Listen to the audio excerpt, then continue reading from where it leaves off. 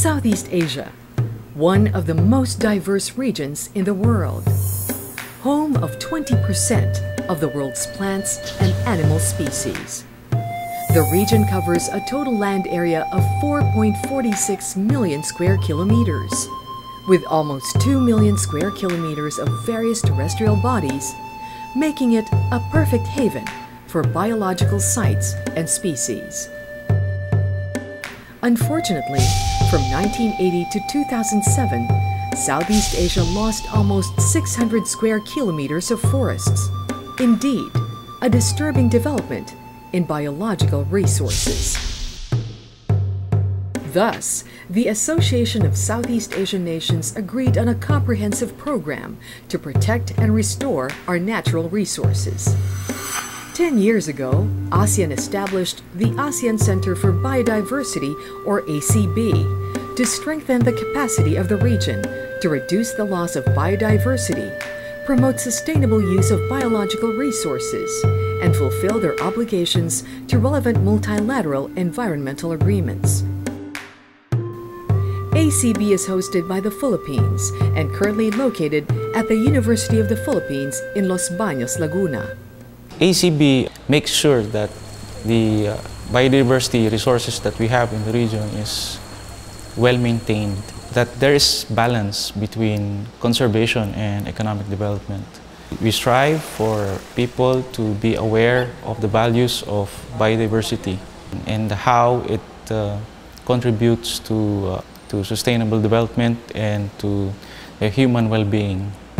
The center also facilitates the conservation, protection, and preservation of the ASEAN Heritage Parks, or AHPs, in the 10 member states.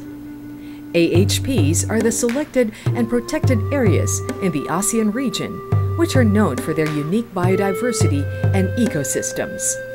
They are also aimed at preserving a complete spectrum of representative ecosystems in the region. As of 2015, there are 35 ASEAN Heritage Parks in the 10 ASEAN member states, of which 7 are in the Philippines. And one of them is found in the beautiful island of Mindoro. Mount Iglit-Baco National Park covers an area of 75,445 hectares, located in the heart of Occidental Mindoro. The park encompasses at least 8 major river systems and has a rugged terrain composed of slopes, river gorges, plateaus, and grasslands, making the place one of the most preferred trekking and hiking sites in the Philippines.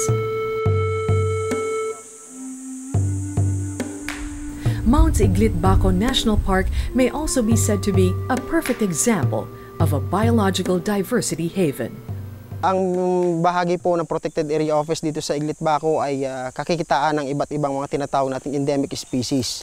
Mayroon pa tayo dito yung tinatawag nating warty pig o yung mga baboy damo na kakaiba kaysa sa baboy damo na makikita sa bahagi ng Luzon at Mindanao. Mayroon din dito yung Mindoro Taritic Hornbill at ganoon din ang isang mga halaman ay yung ating tinatawag na Mindoro Pines.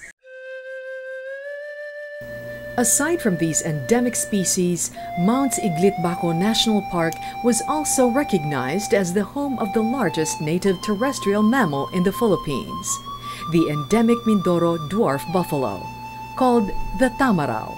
As one of the rarest species in the country, the protection and preservation of the endangered tamarao is one of the most essential missions of the ACB.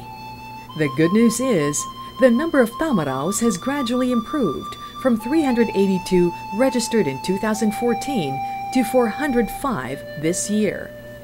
Noong hindi pa ito naging heritage site, ay hindi may pagkakailan na naging rampant yung tinatawag nating hunting sa loob ng protected area. Subalit nung ito ay may deklara na heritage park, ang kagandahan ay naging bukas ito sa publiko para magkaroon ng konserbatibo at saka responsableng kamalayan.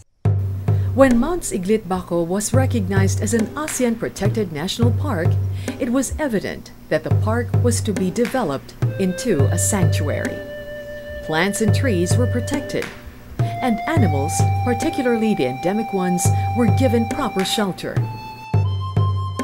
However, those primarily affected by the changes are the ethnic tribes living in the mountain. Generally, they are the Mangyans, but the tribes are divided into numerous ethnic minorities, and the largest among them is the Taubuid tribe. Ang tribong Taubuid po ay sa simula't simula pa dito na nakatira, dito na naumuhay sa Occidental Mindoro, na kung saan ang tribong Taubuid po ay may sariling wika, may sariling kultura, kaugalian, may sariling sistema sa pangangalaga ng samut-saring buhay ilang. Tribal chieftain Fausto Noveloso says that the Taubuid embraces a very simple way of life, but their tribe has survived changes as they learn to adapt to modern ways introduced by the Siganon or the non-tribe folks. These include changes suggested by the Asean Center for Biodiversity. Today, the tribe is now harmoniously adjusting to the regulations from ACB and the Department of Environment and Natural Resources. Sa pagkaalam ng tribo, ang tamaraw o ang iglit ay sa tribo, pag-aari ng tribo. Kaya ang tribo ay nagtaka kung bakit pinasok ng ating gobyerno na maging national park. Naging gawain ko na lang po ay naging tagapamagitan na lang ako, tagapagpaliwanag sa aking tribo na wala namang masamang layunin, kundi bagkos kung ang ating gobyerno lang ang masunod, ayaw nga nilang patayin ayaw nga nilang kainin ng tamaraw, kundi alagaan at paramihin. Yun po yung pinapaliwanag ko sa aking tribo. To maintain balance in decision-making for Mount Iglit-Baco National Park, the government provides seats for representatives of the ethnic groups in the council that administers the protection of the mountains. Meron pong 3 representative at 3 kinatawan ang tribo ng Taubuid. Sapat na po yun upang maging malakas na boses sa bawat programa na nais ipasok sa loob ng protected area, yung boses ng katutubo sa pamagitan ng kanilang 3 representative. As our world continues to evolve, we must understand that our lives are always interconnected with nature. The ASEAN heritage parks, like Mount Iglit-Baco National Park, are our places to protect, places to conserve, places to nourish, and places to be proud of, because they are our home. Kaya ang sa akin, buong lupaing ninuno ng tribo dapat magkaisa na pangalagaan yung kanilang mga nasakupang likas yaman.